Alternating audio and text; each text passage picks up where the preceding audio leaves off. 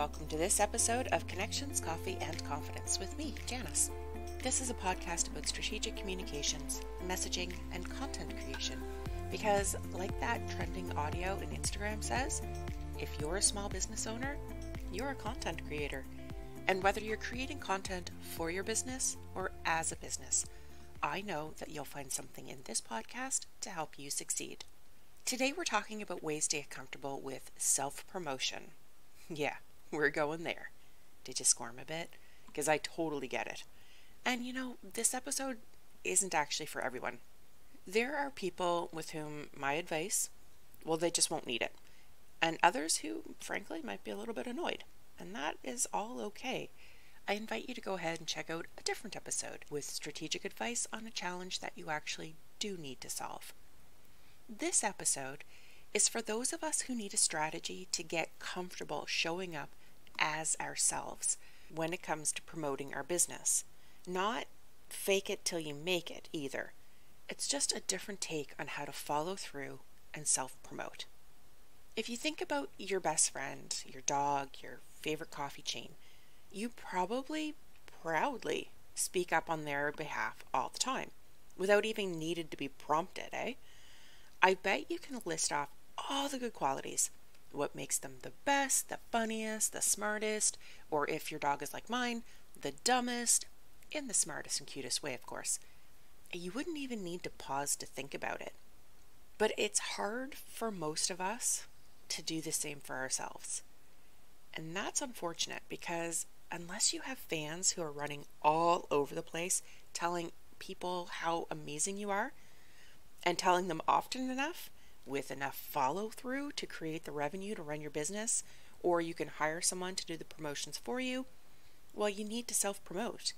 As P.T. Barnum said, without promotion, something terrible happens. Nothing. So we need to get comfortable with self-promotion in order to have success in business. I mean, obviously we need to do something worthwhile, but we also need people to know we do it and that it's worthwhile. And that's where the promotion comes in. Authenticity is something that gets thrown around a lot. It's aspirational, or it's a necessity to be seen as authentic. And hands up, I have said it too, mostly because I believe it. But as soon as we put a label on a quality, that quality takes on an edge, especially for those of us who are still feeling our way through how we present ourselves. And that edge can make it more difficult to show up as ourselves, ironically enough. People are not all stupid. They can usually smell someone who's putting it on or who's uncomfortable a mile away. And it may not be anything overt, nothing your average bear can put their finger on, but people will feel it in their gut and they'll have a reaction. We want to build the know, like, trust factor.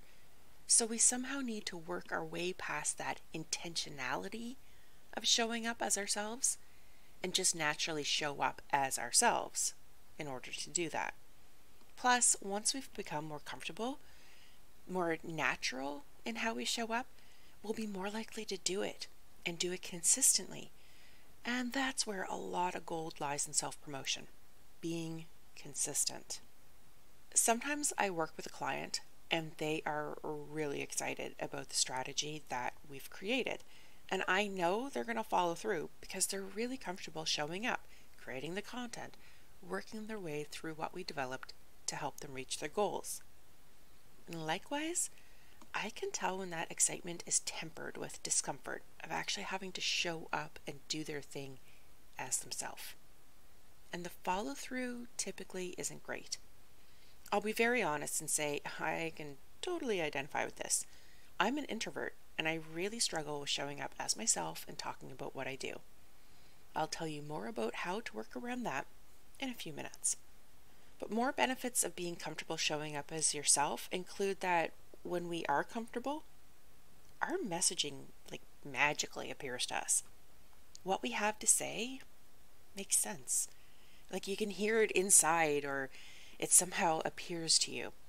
You sit down to work it out and the key messages just fall into place when you're in that flow, when you're comfortable with what you're doing.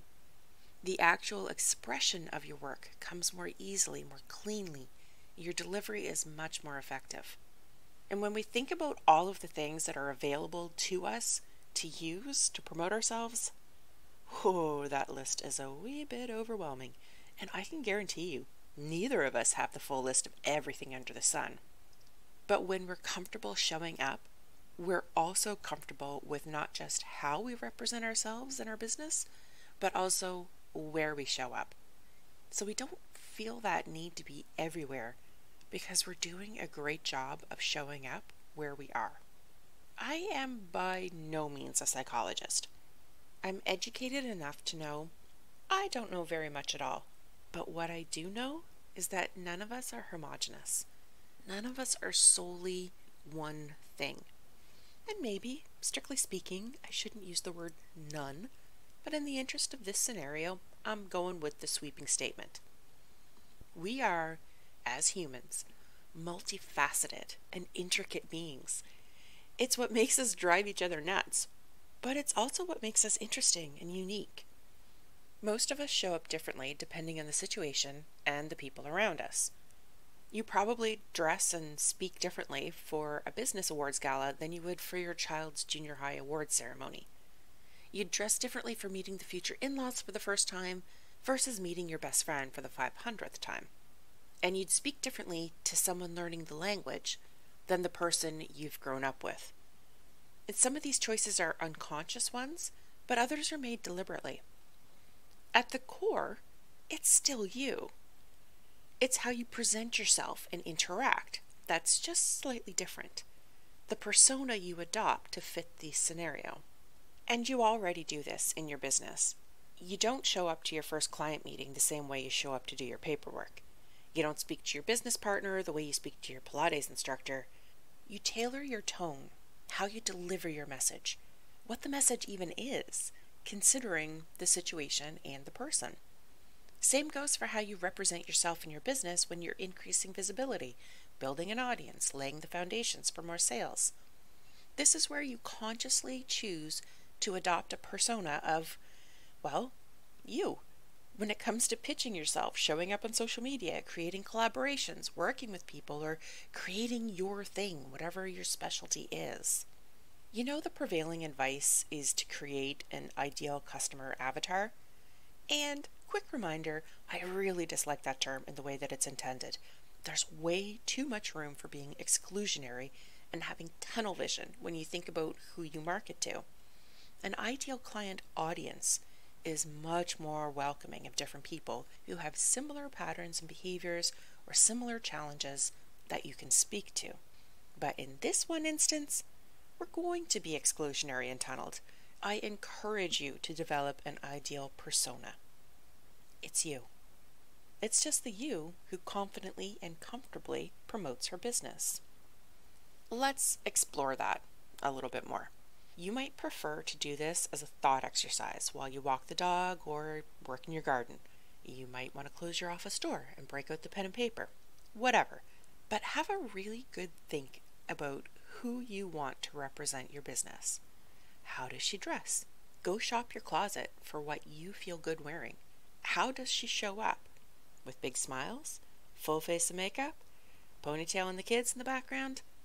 Does she speak slowly and calmly? Is she the life and the soul of the party? Suave? Or maybe she doesn't mind having a laugh, even if it's at herself. When you've fleshed her out a little bit, take some time and think about her. Is she someone that you would like to work with? Who you would like to spend time with? Who you would trust to help out or spend your money with? If the answer to all of these questions is not yes, then just keep working on her. When you're comfortable with her, then it's time to get comfortable being her. Okay, it sounds dissociative, I know, but roll with me here.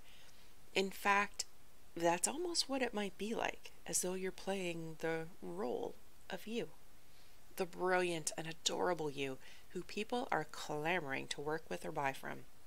Look, when I do a little shimmy on a reel, that is Instagram me. It's still me. But in real life, I'd actually be jiving to that song because I know how to jive. But no way am I doing that on a reel. Or really, anywhere outside of my kitchen or my living room anymore. It's still me doing the real, but it's the me I want you to see. It's the me I'm comfortable with you seeing. But it is me. Just like the way you show up wherever, whenever, is the way you decide to show up. It's not the entire you. It's not the you who got up with a crying baby for months on end because he had colic. And it's not the you who changed majors 3 times. It's not the you who ate a tub of ice cream last night. But it is, down deep. This person who's going to be visible in promoting your business, well, she's just not a persona that you've recognized and accepted as of yet.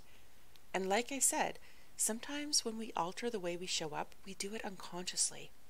So it might be kind of weird to think about doing it deliberately.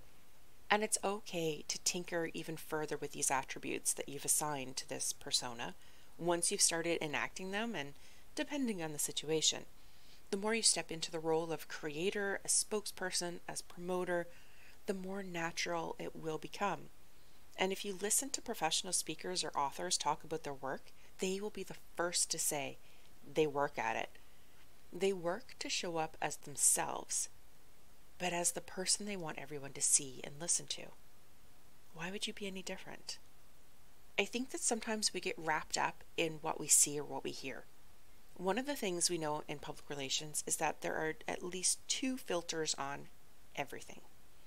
There's the filter of the person who created the piece, whatever it might be. And there's the filter created by the recipient. What we as creators and as consumers need to remember is that those filters are in place and are not reality. And that we create those filters as much as we consume them. We don't have to be one thing to all people, and we can remain ourselves while attending to different aspects of our life. These are the benefits of being multifaceted and complex beings. This isn't a fake it till you make it deal. This is hiring a spokesperson for your business who just happens to be you. This is being that spokesperson when the situation demands it, bringing your charm and your style and being visible to enhance your brand, no matter how uncomfortable your inner self may feel about showing up. You'll probably grow into that role the more you define it and practice it. And it may always be a deliberate action, complete with a pep talk and a deep breath before putting your face or your voice out there as a signpost to your business. Either way, you're getting the job done. I hope that's helpful. And if you've gotten any value out of this or any of my other episodes, I'd love you forever if you could please leave a rating or a review wherever you're listening to this. Your kind words make an incredible difference to independent podcasters like myself, so thank you. If you want to hear some behind-the-scenes stories and get tips on how to include the podcast advice or topics in your own small business, I invite you to join my email list by going to janisfogarty.com, where you'll also find a mix of free and paid resources to help you with your own promotions. And until next week, my friend, have a fan-freaking-tastic rest of your day.